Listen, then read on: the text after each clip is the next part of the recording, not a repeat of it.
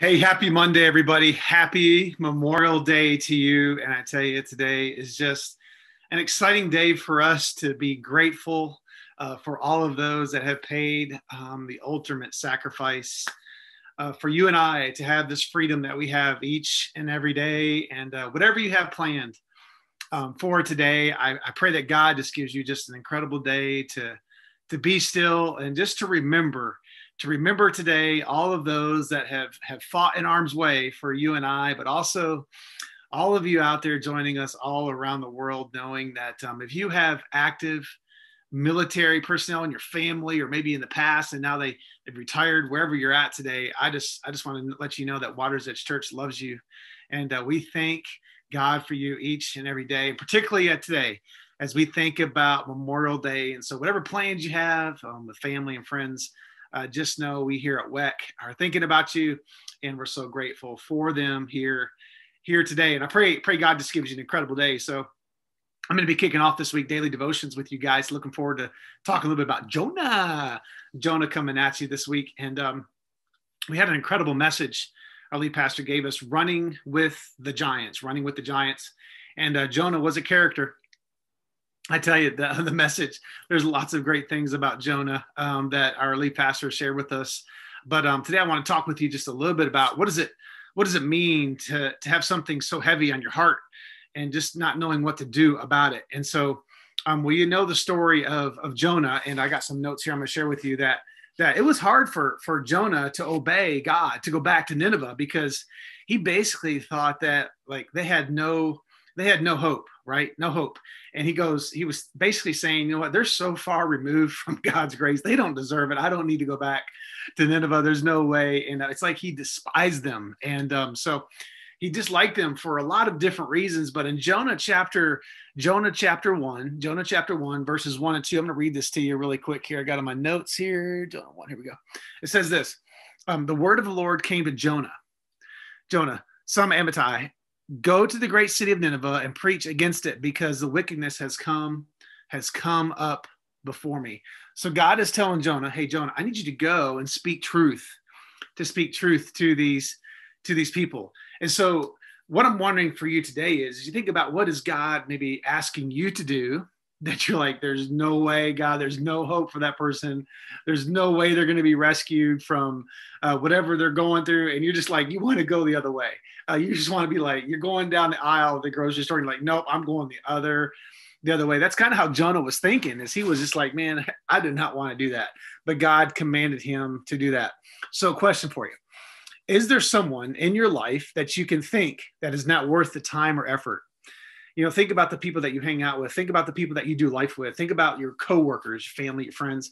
Is there somebody in your life it's like, man, I don't even know if it's worth the time and the effort to engage in conversation, to go back and talk to them or preach to them, like share the truth of who God is in your life. And so right now, my prayer for you and for I is to take that truth and say, God, you know what, who is that one person that I need to start taking the time and effort to go back and to speak truth and to reconcile that relationship.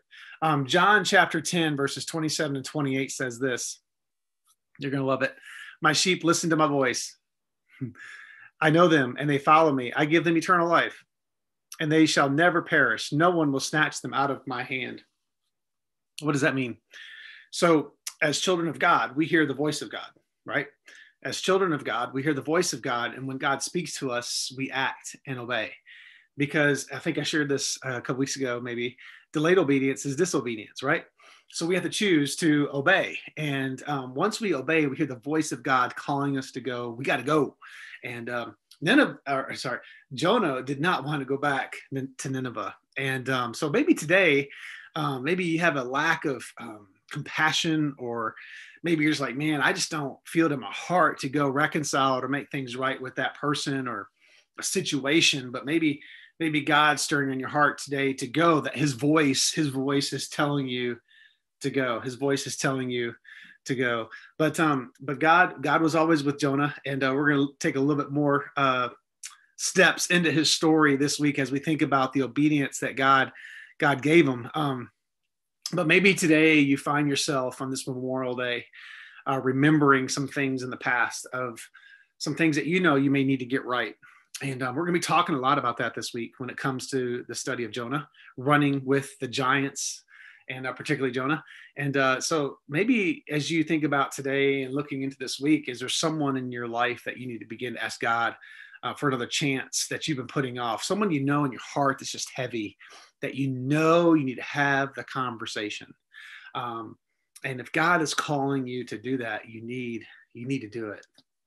And so Jonah chapter 1 is kind of the start of the week for us here on Daily Devotions. And this is Memorial Day. And many of you are probably got big plans today, but just kicking off today, my prayer for you is to remember all that those that have gone before us, but also remembering today that God may be speaking to you, that you listen to his voice about maybe that one person or situation you need to go and reconcile it back. So that's my challenge to you on this daily devotion. I pray that today, Memorial Day, you have an incredible day. And I pray that God just blesses you, watches over you.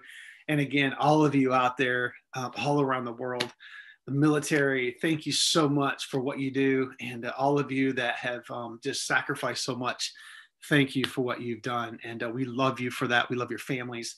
And I just pray that God will just enrich you today with his amazing grace. And thank you again for all that you do. Let's pray. God, today, thank you so much for the opportunity we have to study your word just a little bit today on Memorial Day. And God, I just pray that you will just strengthen us, God, as we seek and have a desire to maybe just hear your voice today of going and reconciling today. And God, thank you for what you're going to do this week in our study. In Jesus' name, amen. You guys have a great day. And we'll be seeing you for daily devotions this week, y'all. Looking forward to spending time with you guys. Have a good day.